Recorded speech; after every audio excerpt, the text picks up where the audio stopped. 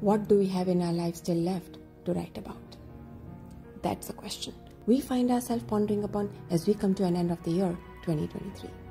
And as we continue to walk even further on our path of self-transformation.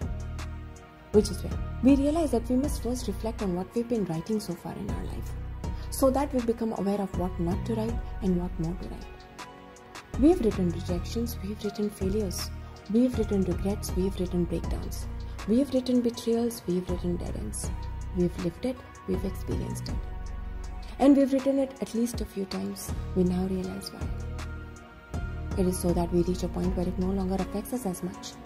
It no longer throws us down as hard. It is so that we are now immune to it. And so what do we have in our life as Ronak still left to write about? Just the opposite. We are now ready to write and create just the opposite, as if we are now turning the tables around. This time around for our own self. And that is where we now want to be daring enough to write a story never written before.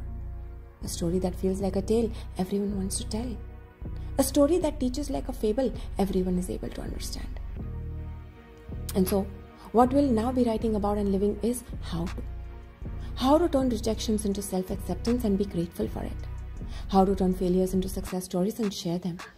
How to turn regrets into stepping stones that others can walk upon to. How to turn breakdowns into breakthroughs and grow through them. How to turn betrayals into self-trust and self-love and live with joy. How to turn dead ends into highways and enjoy the drive.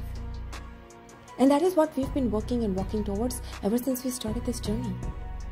Walk with me on this path of self-transformation as we enter the year 2024.